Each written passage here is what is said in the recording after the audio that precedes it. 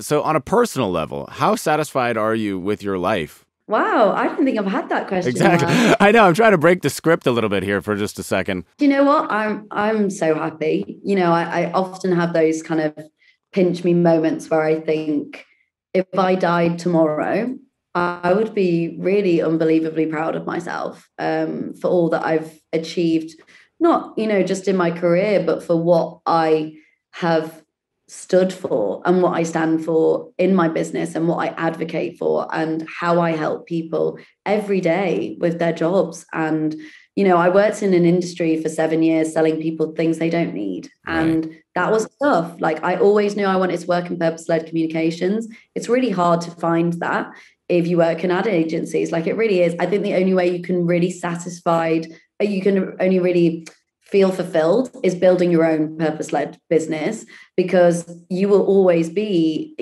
following the rules of a client or, dictated by budgets or a business. But when you run your own business, anything goes.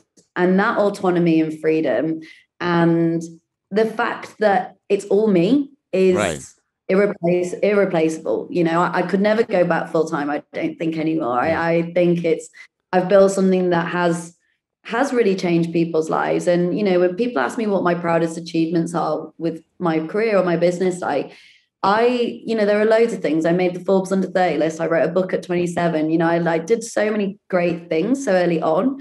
But actually, it's like when I run an event in London and I ran an event on navigating pay and asking for salaries.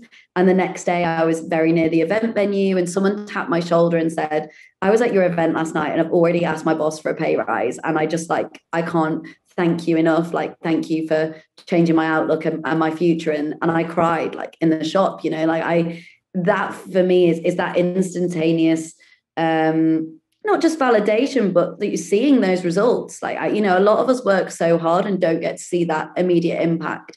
And I am just so grateful that I don't have to wait 20 years to see the impact I'm making. I don't need to wait until I get awarded something to know that I am positively changing people's lives and I am opening up opportunities and breaking down barriers for people all over the world. And for me, yeah, like I say, I feel blessed and I have so much gratitude for anyone that has helped me on this journey to get to this point. But most of all, I'm beyond proud of myself, because actually none of this would have happened without me. And you can talk about, oh, lucky person, right time, right place, zeitgeist, all of those things, but it all comes from the individual that makes that happen. And I am that person that's made this happen. Yes, definitely. Definitely. And it's great that you mentioned the transition specifically, because that's a thought that has occurred to me many times. Bill Hicks was a comedian that lived in the U.S., very cynical comedian back in the, I think, 80s or 90s. But he has a little bit, he had a bit, where he would ask people, is anybody in the audience here in advertising or in marketing? Some people would raise their hand. He'd say, okay, great, kill yourselves. Make the world a better place.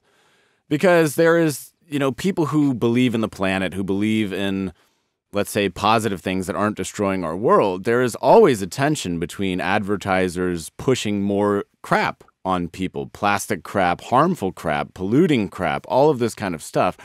So it's interesting that you have noted that change. Do you feel that your own life, that do you look back on the time in advertising and think that I could never do that again? I mean, obviously you develop the skills. Don't get me wrong. Like, the skills are critical towards, building a mission of value. And that's kind of what I'm trying to do. I come from a marketing background. I'm trying to think, how can I amplify better messages instead of just helping somebody sell more shit?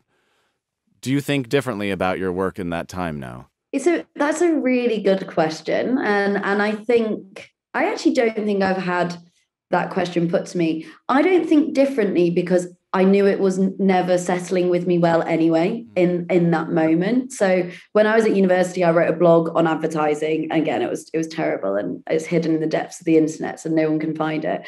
But almost immediately, what I realized was the things that were blogging were purpose-led communications. I knew from graduating that I wanted to work on advertising that would change the world.